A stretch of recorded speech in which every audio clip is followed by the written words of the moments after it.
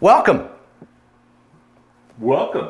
I'm going to show you how to turn a Phantom 4 into a Phantom 4 Pro.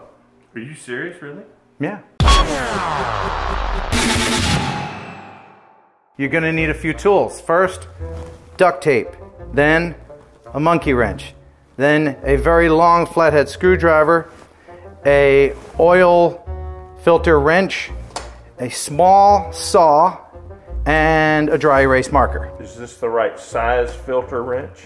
Yes. All right, here we go. Let's do it. The first step is take all these things and push them aside because you don't need them. You just need this, a dry erase marker. This is the Phantom 4 Pro. This is the Phantom 4. This is the Phantom 4 Pro. This is the Phantom 4. Follow along at home. This is the regular Phantom 4.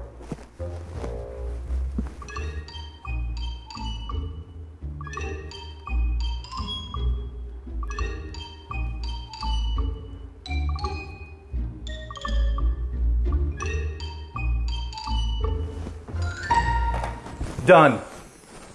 There you go. That's how you turn a Phantom 4 into a Phantom 4 Pro. Have fun. Bye. Oh, and if you change your mind and you don't want a Phantom 4 Pro anymore, right back to being a regular Phantom 4.